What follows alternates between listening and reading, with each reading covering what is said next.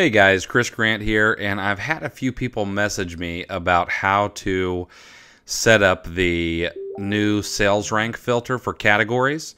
Right now it's active in the US and the UK. So I wanted to shoot a quick video and show you how to do it. First thing, you'll need to go up here to your settings, click on the settings button, and it's going to bring you to the screen you know and love, the settings screen with all of the things that you need in here. So you'll scroll down halfway or so, and you're going to see here on the right hand side it says use sales rank filter for categories. You're going to want to just tick that little box right there. After you've ticked that box, hit set values.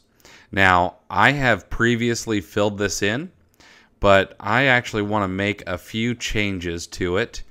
For example, shoes, I'm actually going to knock that down to about 20,000 because I am particularly conservative on shoes.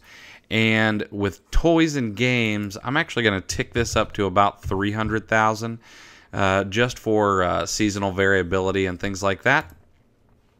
And once you've set those values, you can hit save here. And then save in the bottom portion of your screen, and you're good to go. That's all you've got to do. So I hope that helps, and if you have any questions, please let me know. Be happy to help you. You can just comment on this video, ask, shoot me an email, shoot me a private message on Facebook, and see if we can get you moving in the right direction. Thanks, guys.